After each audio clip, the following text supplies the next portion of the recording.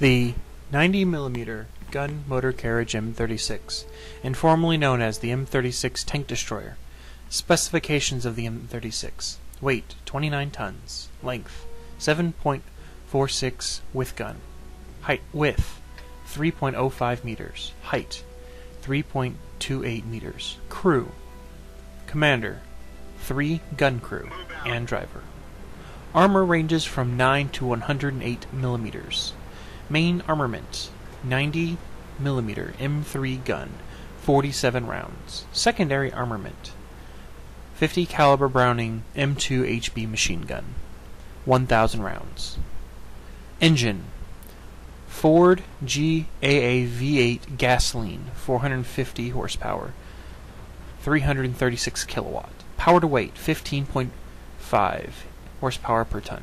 Transmission: synchromesh gearbox with 5 forward, 1 reverse ratio. Fuel capacity: 192 gallons. Operational range: 240 kilometers on road. Speed: 42 kph to 48 kph on road. The M36 first saw action in Europe in September 1944 and served until the end of the war. The M36 also saw action during the Korean War. This tank also has seen service in many armies of many other countries, such as Bosnia, used in the Balkan Wars in the 1990s, Canada, Croatia, used in the Croatian War of Independence, France, Free French and French Army post-war, Iraq, very few captured from Iran, M36 B1 variant used during Iran-Iraq War, Italy, post-war use, Philippines from 1942 to 1960, Pakistan, used U.S.-supplied M36s against Indians in the Indo-Pakistani Wars of 1965 and 1971. Republic of China, acquired 8 in 1955 from France, 2 still in service. Serbia, used some during the Balkan Wars. Slovenia, used during the 10-Day War. Turkey, 222 given by USA. Yugoslavia, the Republic of Korea, retired 1959. General information: the advent of the M36 came out of necessity. The United States had realized before that they were engaged the Germans in Europe that the currently low-velocity 75mm was simply not enough. The M10 was quickly becoming obsolete against ever-increasing German armor, such as the Panther and Tiger tanks. The idea, however, of using a 90mm to counter German armor predates the first encounters against such tanks. The idea of using a 90mm was first introduced in September 1942. The first Tiger was not encountered until 1943, and the first Panther several months later. The M36 was in the prototype phase in March 1943. The United States had identified the threat of armored warfare well before the Germans had even brought the threat to the battlefield. They were, however, behind times in this department. The M36 is simply an improvement on an already well-proven system.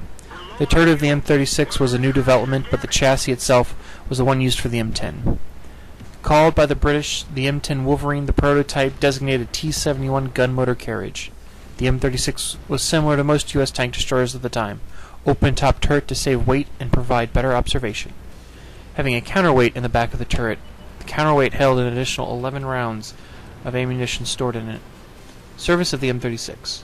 The M36 did not see service until 1944 in the European theater. Only 1,400 M36s were produced during the war.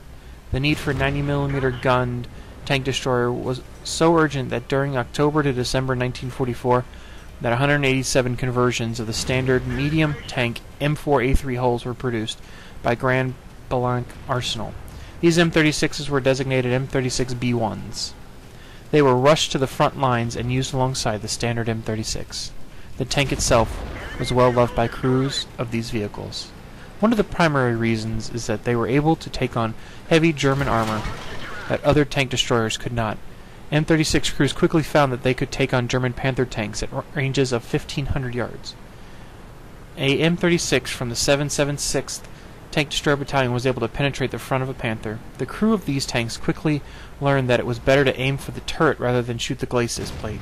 In addition, the crews found the Panther to be vulnerable when hit from the side. The tank did well in World War II and even saw service afterwards.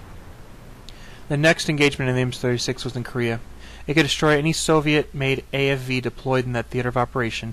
There were a few improvements made on this already rugged tank. A ball-mounted machine gun on the driver's side, as well as armored fighting vehicles of the time. Due to the shortage of M26 and M46, the M36 became one of the preferred armored vehicles for the military during the military assistance transfers. South Korea was provided with 110 M36s, along with a small amount of M10s during the Korean War. The M36 was widely exported after World War II to various countries. Few of them still see service today, a testament to the American design, the rugged nature of combat.